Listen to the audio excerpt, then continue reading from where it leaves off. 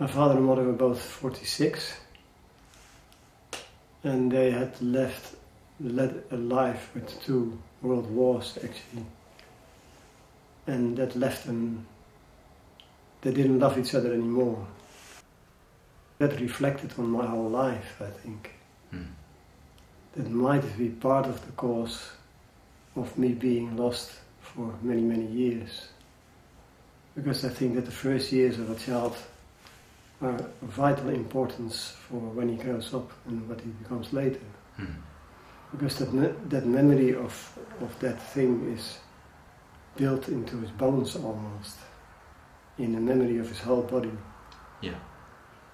That is built in, and that will come out later in all kinds of ways. And in my case, I started searching and searching and searching.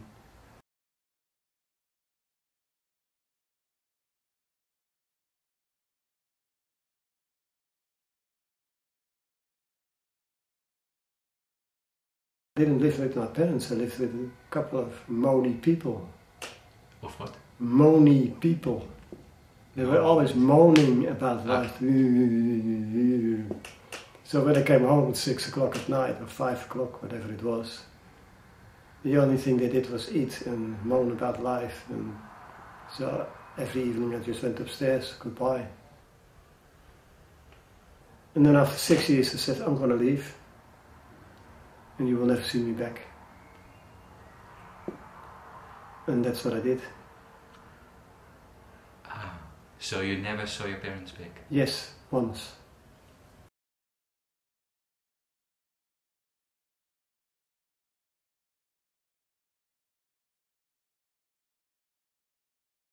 I was transported to the hospital in Leiden, academisch ziekenhuis, and then I was on this enormous machine because I couldn't breathe anymore. I didn't know anything about life whatsoever. I was gone, as far as I was concerned. And then I woke up and I looked into my parents' eyes. I hadn't seen them for years. I just started vomiting while I was on this machine.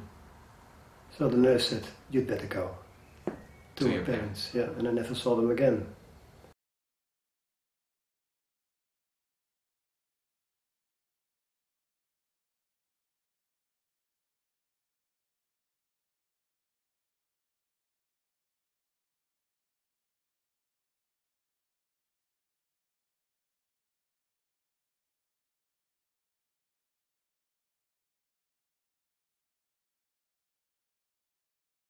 I looked at it, I looked at the theme. Dat is erg vroom. Liefhebben en kunst en kunde, The Art of Loving, was based on that book. Yes. I said that was the first book about love that I've ever read. Ah. For me, that was the Bible of love. In that period, I read it 6 times or something. Okay. I fell in love with the That book. I might say that when I first read the book, I was just discovering it. And through the years, more and more, I started developing it myself. And in the end, yeah, I'm quite capable of feeling love and giving love, receiving love. But it's a long development. Yeah. It took a whole lifetime to get there.